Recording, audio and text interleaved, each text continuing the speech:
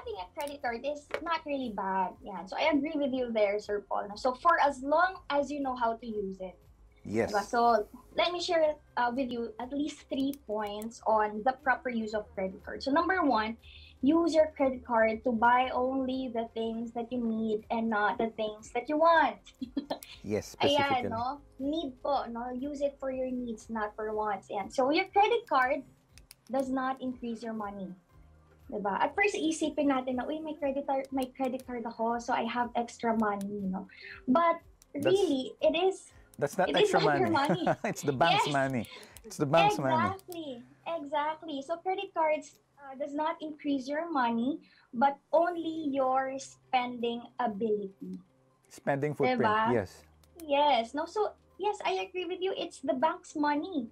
No, so don't use others people's money to buy your wants. Diba? So save money instead so you can buy what you want. No? So the worst that can happen is you end up buying your wants using others people's money, and almost always it results to bad consumer debts.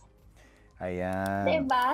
True. So Very feeling true. mo minsan, kaya nga diba sa pag may credit card ka, you feel na, uy, I have extra money, I can buy this and that, diba? I can go for Shopee and Lazada shopping this, diba? Yung mga monthly sale, diba? So, unang-una niya ginagamit yung credit card nila, but they forget na it's not their money, no? So, that's the first thing that's the first point that you have to remember when you use your credit card. You use it for your needs, no?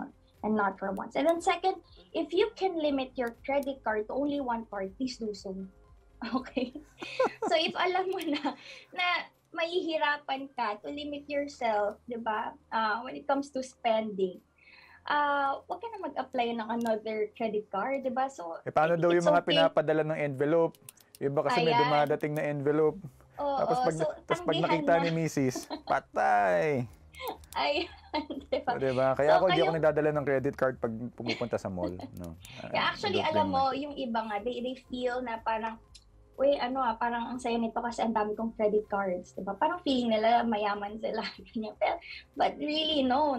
So there is a wrong connotation about that because really, it's not your money, no? So you will just be Yes. tempted in just using those credit cards, no? Yes. So as much True. as possible, if you can limit it to one, then better, 'di ba? So ikaw na mismo mag-limit sa sarili mo, 'di ba? And lastly, third point, no, when it comes to the use of credit cards, be aware of your real credit limit.